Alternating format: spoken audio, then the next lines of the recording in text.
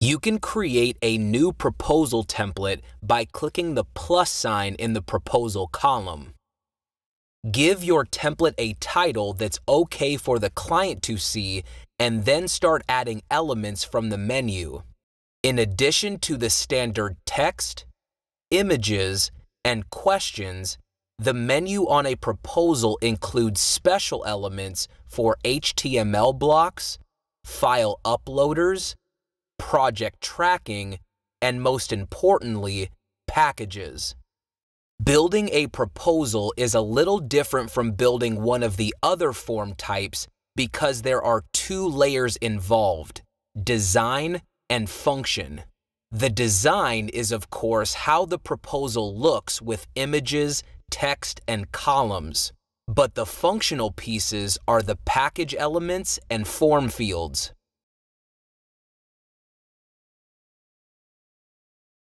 A package element connects a specific package to a select button on your proposal template.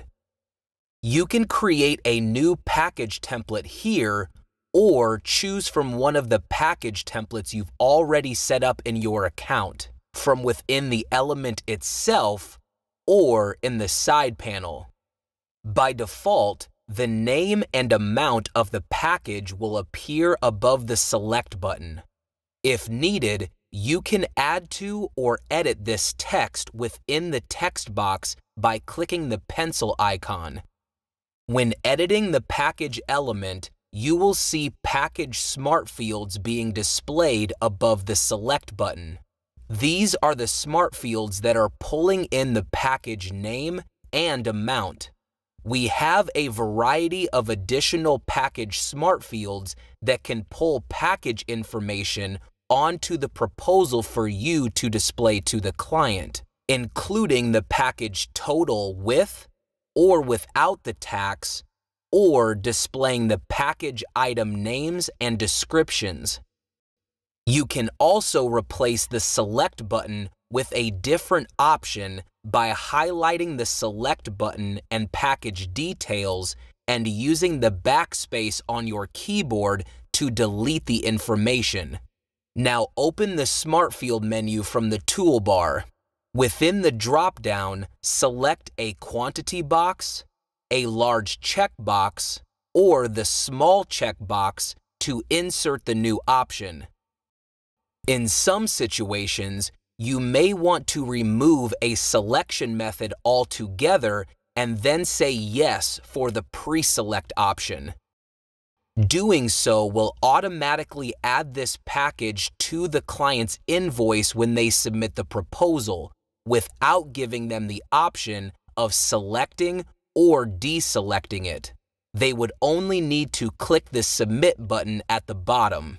If you'd like more information about these settings, the upcoming videos for standard package proposals and custom package proposals will cover specific examples.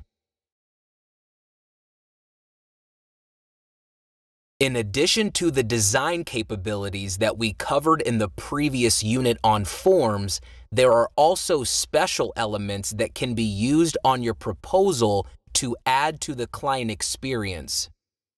The HTML block element allows you to embed external content like videos from YouTube or Vimeo. If you are wanting to add further customization to your proposals in regards to styling, you can always add in custom CSS under the Form Styling tab. The File Uploader element provides a way for your client to upload files such as documents, spreadsheets, photos, or PDFs. There's a file size limit of 8 megabytes per file, but no limit on the amount of files that can be added. The project tracking element collects info about how this client found you and saves it inside the client's project. This may not be necessary on a proposal if you already gathered that information through a lead capture form earlier in the process. but it could come in handy with public proposals, which we will cover later in this lesson. Here's a tip. You can duplicate a package element. This is especially helpful if you've customized the text format for each package. Keep in mind that the text you display on the proposal is not what ultimately shows up on the client's invoice. That information is determined by the details inside the package template.